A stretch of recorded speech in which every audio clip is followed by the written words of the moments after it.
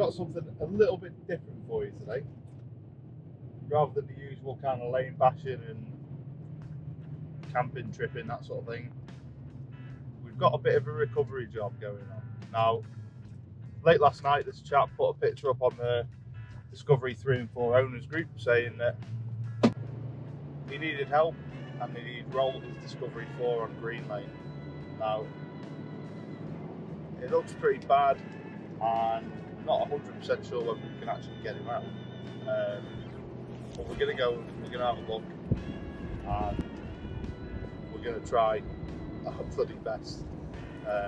We are going to have a good go with it, see what happens. So, yeah, let's see how we get on. So this is how we found the disco. I can tell you now, it looked more upside down in reality than it does in the pictures and videos. Now, the owner was the only person in the disco when it rolled, and he was completely unharmed. And actually, he seemed pretty calm about the whole situation. Definitely more calm than I would have been. So the first job was to find a suitable place to rig a strap on the underside of the disco. We chose the rear suspension arm, and we were able to get a strap around the rearmost leg of the arm to try and pull the back end of the disco round a bit, as well as lifting it up.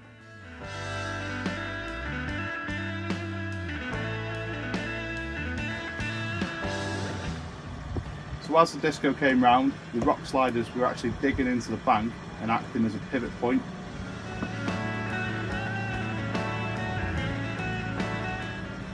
I'll give an explanation as to how we actually rolled the disco later on in the video.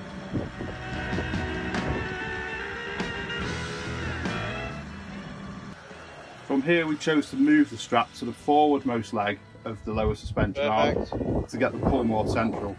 We couldn't actually get the strap around the chassis because of the fuel tank, and we couldn't get it around the body mount.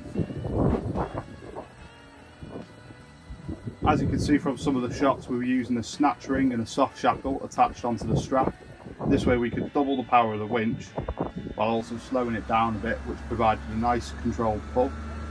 And we placed a winch blanket over the line close to the snatch ring should anything go wrong. Now, the winch fitted on my disco is a Warn Xeon 12S Platinum. It's got a £12,000 rating, so it was plenty enough for the job.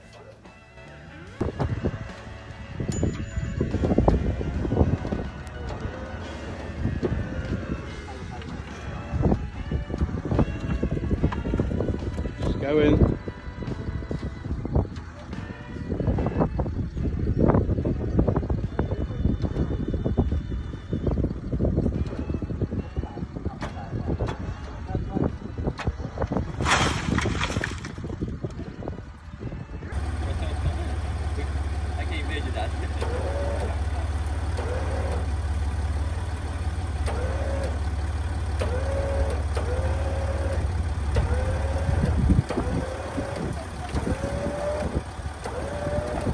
As you'll see here, as the disco starts rolling back onto its wheels, I release the tension off the winch line to avoid damaging any of my equipment, and that'll be the winch noise you'll hear as it comes down.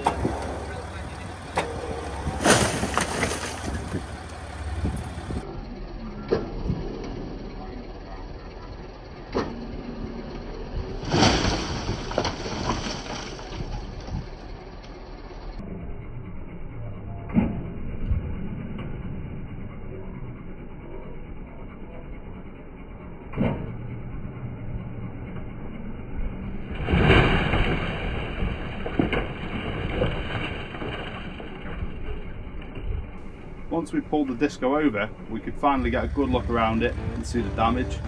Now, despite the bodywork being a bit past its best, it was actually still pretty straight. Doors even opened and closed as if it was brand new.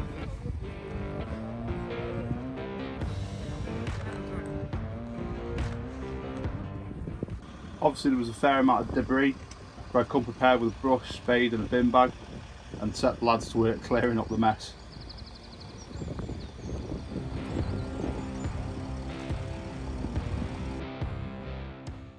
Now, this was how we had the disco set up for winching, and we actually used a couple of wheel chocks in front and behind the wheels. Where we were placed, we were against the natural bank, so it was pretty solid.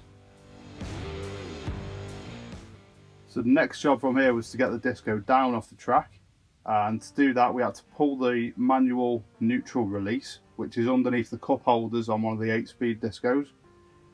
Once we got it into neutral, we attached myself to the front and Ben to the rear to act as a brake, and began the long process of dragging it down off the hill.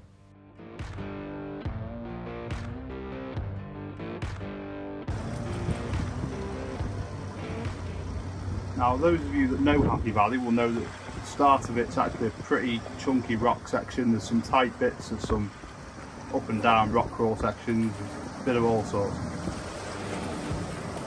I actually had to engage the lockers on a couple of occasions just to sort of drag the dead disco up, as well as myself up some of these steep inclines.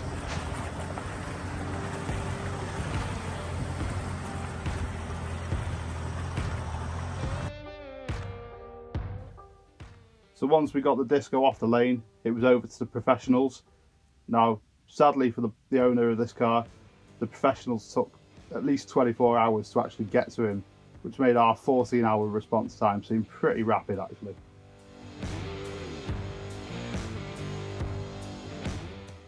Now, as promised earlier on, this is my high-tech recreation of what actually happened. Now, I got a bit of stick for this picture, but I think it's pretty good, and it was actually too good to leave out of the video. It does exactly what it says on the tin. Basically, they've gone around the big bog, which those of you that know Happy Valley will know there's a huge bog. So they've gone around it, and when he came back onto the track, he basically slipped sideways. Everyone else had managed to do a bit of a reverse shuffle job, and they came down the steep bank square. This chap missed his line by a couple of inches at the most, and this is the sad consequence of that.